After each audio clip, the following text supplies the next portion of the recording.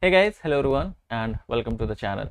So a few days back I uploaded an analysis video where I discussed about how the pattern of CSIR net exam is changing with time and what are the things that you can do to cope up with that particular changes, and you can be a part of this highly competitive exam. And if you are preparing for the next CSIR December exam or the upcoming CSIR net exams, then this is something which you have to take care of. And in that video I discussed about that book reading is now very important.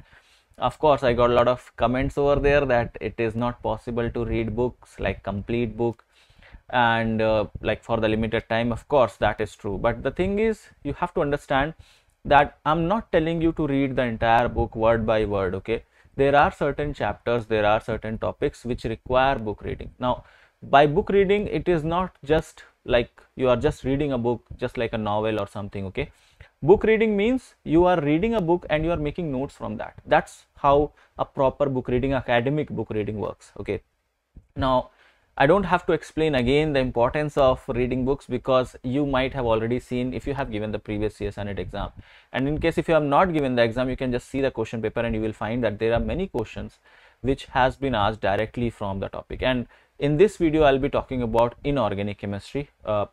Getting like looking upon the response which I get from this video, I'll make another video for organic and for physical chemistry also, but I think it is very important to discuss for inorganic chemistry. Okay, so yeah, if you just look upon inorganic chemistry questions from the previous exam, from the June 2024 exam, you will see that there are questions which are not like usual previous years questions. Like if you see the questions back before that, I mean from 2023 2022, you will see that the pattern of question is quite similar. It is similar to what has been asked 5 years back, or just a little bit modification over there. Like that type of questions were asked. For example, if I just tell you one of the example, there was a question on 18 electron rule, and now every year it was very simple question and it was very scoring question. Students were easily getting marks out of it if they just know how to apply 18 electron rule correctly to solve a question. But this time they have asked exceptional case over there. Okay, they have asked a condition where the hapticity of the complex changes. Okay, and they have asked this 18 electron rule in the form of hapticity, and that was one of the question which was a matter of discussion among the student. And that is because now they are not focusing upon usual type of question, they are not looking upon similar type of question which they have already asked. They are changing it, and to come up to that particular level, to be able to answer such questions, you have to read books. Okay, and again I'm telling that you don't have to read entire books. So that's why I'm making this video focusing entirely on inorganic chemistry. I'll be telling you different books for like which are easy, difficult, and which are average. Okay, I will be basically telling you two types of book. One which are easy to read, one which are difficult to read or which are having more examples, and the other things related to that, what is the benefit of a certain book. And I'll also be telling you about certain topics which require book and topic wise books. Okay, so you don't have to read book for entire inorganic chemistry. See the syllabus, if you will see for inorganic chemistry, the highly weightage or the topics which have most weightage is coordination chemistry and organometallic compounds. Apart from these, there is one more, that is main group elements, that also has some weightage into it, but the highly weightage topics are coordination chemistry and organometallic compounds. Okay, I should also include inorganic spectroscopy because that is one more topic which is quite similar to, or when you study organometallic compounds, there itself you study about the IR frequencies of metal carbonyls and NMR, how the NMR changes for metal carbonyls. Some extra things which you have to cover is like Mosber spectroscopy, which also is a part of like which also you study in organometallic compound. But apart from that, these are certain things which you have to understand. Then a general like spectra, which is DD transition, that you study in coordination compound. So coordination and organometallic you study in detail, that covers itself the inorganic spectroscopy as well. These three topics, coordination chemistry, organometallic compounds, and inorganic spectroscopy, which actually is a part of both of them. So these three are the one which are having high weightage, and that's why it becomes important to read book at least for these topics. Okay, now there are various different books, okay, which you can follow for all of them.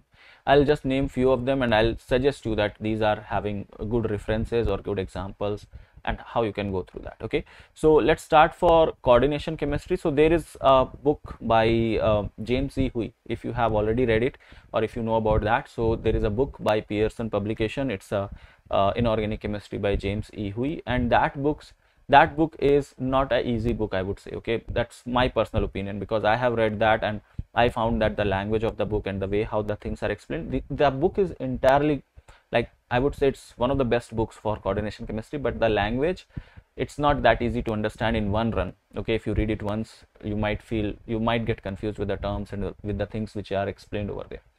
So for that sake, we have a easier version of that, and that is Coordination Chemistry by Ajay Kumar. Okay, so if you follow any of these book, okay, if it's up to you. If you want to follow James E. Hui, you can follow that. If you want to follow Ajay Kumar, you can follow that. But the thing is that when I say book reading, it's not like you are going to open the book and you are going to read introduction, chapter, one by word, everything. Okay, it's not like that. A better way of approaching a book, or a better way of reading the book, is daily you have to finish certain topics from that book, and you have to make notes of that, just short notes. And when I'm telling making notes, I don't recommend you to highlight in the book. Okay, that is something which I don't like personally, like highlighting in the books. It's important to write them down. Okay, so when you write certain things, let's say you are following Ajay Kumar and you started coordination chemistry, and you got certain points which you already might be knowing. Okay, so like let's say you started studying valence bond theory, and in valence bond theory you got to know certain points, certain exception cases. Now the things which you already know, you don't have to worry about that, but the thing where you got to know that, okay, this is something which is new and that I have never read it, or I might have not read it somewhere, or I have not heard about it, take out your notebook, make a star point and write that down. When you write certain thing from that particular book, it will go into your mind by two memories. Okay, one will be your verbal memory, because you will be reading it, so your mind is reading along with that, and second will be visual memory, because you are writing it, so your mind is also seeing that thing, and it goes through the motor nerves, and it stays in your mind for a longer time. Okay, that's the point of it. So this is how you have to complete a certain topic. Coordination chemistry is entirely a book by Ajay Kumar, and it's not a very thick book, it's a thin book. And as I said, that if you go to selective topics from this particular book, for example, if you study the part of molecular orbital theory, that is important part which you have to cover from book. Okay, I'm just trying to narrow it down so that it does not look overwhelming to you that I have to read entire book. Okay, that's why I'm narrowing it down. These are certain things which you should do. Apart from that, if you're reading the other topics, that's plus point. Okay, you should actually do that also, but just to encourage book reading, I'm just selecting up certain topics and narrowing down the things for you. Okay, so you have to read molecular orbital theory. Definitely you have to understand that and read the book and try to understand that what approach the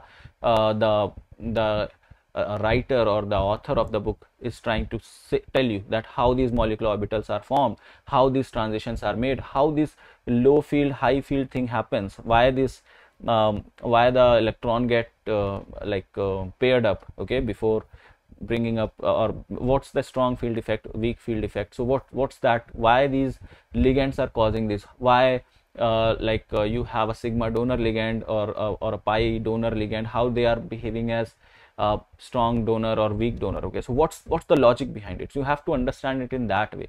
Okay, try to resolve the mysteries of certain things. Okay, you might have just memorized, okay, that okay, so and so thing, or let's say strong field donors, they cause pairing of the electron in the orbitals, d orbital of the metal, and then the electrons from the ligand comes and fill the electrons over there. But why does that happen? What exactly is the thing? So molecular orbital theory is the advanced version which explains you all these things. And then charge transfer, you have to study charge transfer spectra. You are having ligand to metal charge transfer, metal to ligand charge transfer, intravalence charge transfer, okay, and ligand to ligand charge transfer. So what are the conditions, why and where it happens? You have to understand that from the book. There are specific videos, even I have made videos on YouTube, but again I'm telling that the videos will give you concise information. They are going to tell you everything in, let's say, 20-30 minutes, but the book is gonna give you an overall approach, overwhelming approach, which is going to tell you certain more things, certain more examples, certain more topics, certain more points, which probably you might not get in the video. So yeah, so I was telling you about important topics which you have to cover from coordination chemistry. You can follow either Ajay Kumar or James C. Hui, any of these. Okay, for that sake you also have Miesler and Tar. That's also a good book for coordination chemistry. You can follow that also. There are many good examples in Miesler and Tar. So it's entirely up to you. Choose one book and start following that, and this is how you are going to do. So molecular orbital theory, charge transfer spectra, then you have to study Orgel diagram, Tanabe-Sugano diagram. Okay, these two topics are very important and you should do that.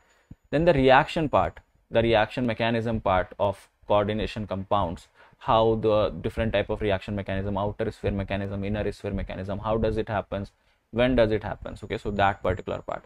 For magnetochemistry, if you want to read book, it's fine, but for that videos I think they will be sufficient enough. But yeah, if you are following, if you have time and if you have bandwidth, you can read the book as well. So these are certain important points from where you should read book. You will find certain very different type of examples, like for vanadium +3 complex, why you get a shoulder band in the absorption of it. That answer is in the DD transition, and why does it happen. Okay, so these are the certain things from where you will get questions in exam, and these are certain things which intributes your knowledge, your way of understanding the concept. So that's why you should go for that. Okay, so I told you 3 books for coordination chemistry: Ajay Kumar, James C. Hui, and Miesler and Tar. Ajay Kumar being the easiest in the language. That's what my personal opinion is. It's up to you. You might feel some other book easy, but that's my opinion. James C. Hui is little on the tougher side, and Miesler and Tar, it's on the average side. You can even follow that. Okay, but Miesler and Tar, you will have a lot of different chapters for different thing, and content is huge in Miesler and Tar, and that's why it is more detailed as compared to the other two. Okay, so that's about coordination chemistry. Coming to organometallic compounds. Okay, so when you study organometallic compounds, there are certain books which are entirely dedicated for organometallic compound. Again, there are book by Ajay Kumar. The book name is Organometallic and Bioinorganic Chemistry by Ajay Kumar. So you can follow either that book, or there is a specific book which is the Organometallic Chemistry of Transition Metal by Crabtree. Okay, Robert H. Crabtree. So this is also one of the book for entirely dedicated for organometallic compounds. Then you have a book by Advanced Inorganic Chemistry by F.A. Cotton. That is also a book, you can follow that, but I would suggest you to follow Ajay Kumar or Crabtree. Both of them are very detailed, especially Crabtree is very detailed book. Okay, and which has specific sections for all the topics, and it is very important to study that. So for this, what are the things which you have to study in organometallic compound, which is must, which you should do. Okay, so the first one is your metal carbonyls, everything related to metal carbonyls. Now everything comes in there: synergistic effect, how the metal carbonyls have a different spectra of them, like IR, NMR, different and like in which environment, like in solid state and in liquid state, how the spectra changes. So that is something which you have to cover from metal carbonyls. Metal nitrosyls also, if you want to do, you can do that. Then comes your 18 electron rule and the things related to that, the application part of 18 electron rule, which includes your heptacity. Okay, then metal bonds, how to find out metal bonds. Also about ligands, which have different different number of electrons which it donates to the metal center when it binds in a different way. For example, NO. So in case of linear and bent, why does it have different electron donation in linear and bent? That is very well explained in both, in Ajay Kumar also and in Crabtree also. So you can follow any one of them. Then you have to cover the part where you have the reaction mechanism part. Okay, then you have insertion reaction, elimination reaction. So cover that particular part also. It's just given in 10 or 15 pages in Crabtree. Then you have addition reaction and abstraction reaction. So nucleophilic reactions are there. Then you have single electron transfer, radical reaction. So you have to cover that part also. Basically the reaction mechanism part of organometallic compounds. Then homogeneous catalysis. This part has very importance, a lot of importance from organic chemistry also and from inorganic chemistry, both perspective. So a lot of catalysis reactions are there, organometallic catalysis. So cover that particular part also. And then you have cluster and compounds. So cluster and compounds, you will study about Wade and Mingo's rule, how does they work, isolable analogy, and how the structure of a complex changes when the ligand is shifted or related stuffs. So, and then if you will follow Crabtree, you have organic application also. So in that case, you will be able to cover organic chemistry part also, like the basic part of reagent part of organic chemistry. So yeah, these are certain things which you have to cover from Crabtree and Ajay Kumar. Now, this was for your organometallic compound. Of course, there comes your the spectra part. I already told you that is something which you have to cover. So these two topics are must to be done from book. Okay, and you don't think that I don't have enough time for the exam. It's up to you. You have to give more time. If you want to read book, you can just try to give half an hour a day. Okay, just give 30 minutes a day, apart from other things which you are doing, apart from your other stuffs, other way of preparation. If you are following some notes, if you are following some classes, if you are following some videos, keep doing that. But apart from that, take out 30 minutes extra and try to read book and make notes. Okay, it's not read book and make notes. And these are the things which you will acknowledge once you will give exam. You will see that how it has helped you in your preparation. Okay, apart from this, as I was telling you, that there are other topics also which might require book reading. For bioinorganic chemistry, I would not suggest you to go for book, because see, bioinorganic chemistry is huge, and if you will go for book reading, it will be like, it's not worthy, the weightage is not that high. So it's better to follow some video, some concise knowledge, so that you can, if the question comes from there, you should be able to do that. Same goes for main group elements. For main group elements, again, it's a huge topic. If you want to follow certain books, there is a book by J.D. Lee that you can follow, but I won't recommend you to go for that topic unless and until you cover the other ones: coordination and organometallic and spectroscopy, inorganic spectroscopy. So if you have covered these three from book and other things from notes, videos, whatever sources you have, I think you will be good to go for the exam, for the CSIR net inorganic chemistry portion. Okay, so that's all for this video. I just thought to make this a detailed video. I just wanted to give you an idea about what are the things that you need to do and how you can do. That was the main intention for making this video. Do let me know what you guys think about it, and if this is useful and helpful, I'll definitely make videos in the same way for organic chemistry and for physical chemistry as well. But as of now, this is about inorganic chemistry. I hope you like the video, and I will see you guys in the next one. Till then, have a great day. Bye bye, take care. If you have any doubts, any questions, do let me know in the comment section below. And before ending, just let me remind that we are already running a batch for CSIR net December 2024 exam, and that is for physical chemistry. That is detailed batch for physical chemistry. That's called Gamma batch, and it's on our app also, and it is also on our website. Link to join that batch is there in the description of this video. You will get all the classes in like detailed lectures of the classes. Along with that, you also get mock test, and also you will get notes of the class. So that's how you are going to be prepared for the upcoming exam, especially for the physical chemistry portion. And that's it from my side for this video. See you guys in the next one. Till then, have a great day. Bye bye, take care.